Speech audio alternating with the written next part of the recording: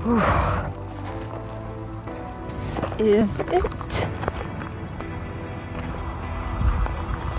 I am standing at the place where the berilyum was mined for the James Webb Space Telescope.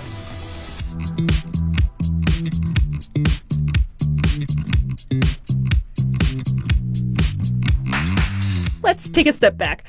I traveled just south of Salt Lake City to a town called Delta, Utah. Well, here we are. What is it? 5:30 in the morning.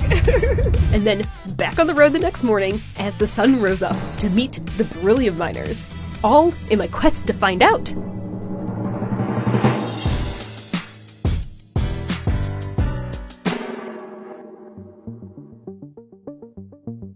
So Utah is home to many valuable materials: copper, magnesium, uranium, gold, and silver. But most of the world's berilyum is mined here.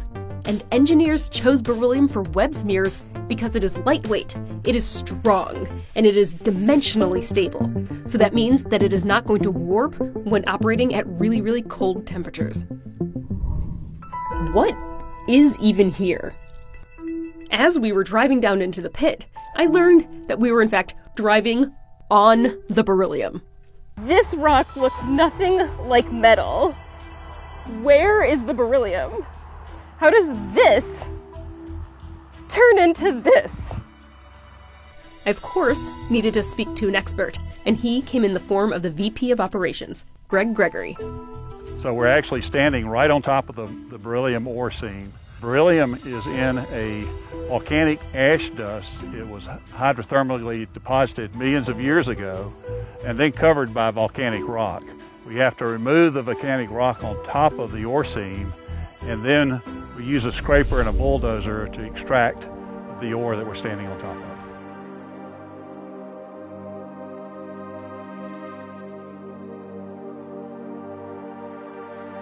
90% of the berilyum that was mined in the world last year came from this deposit.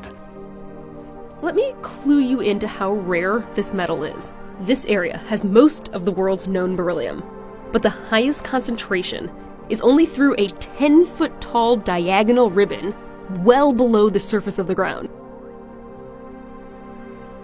The ore concentration is 0.25% beryllium. So that means that in a ton of ore, there's about 5 pounds of beryllium. So to get to this point, we had to remove 400 feet of rock to get to the ore seam. Once the ore is extracted, it goes through a bunch of processing to extract the pure beryllium. Then the powder beryllium is pressed into a block, ready for machining.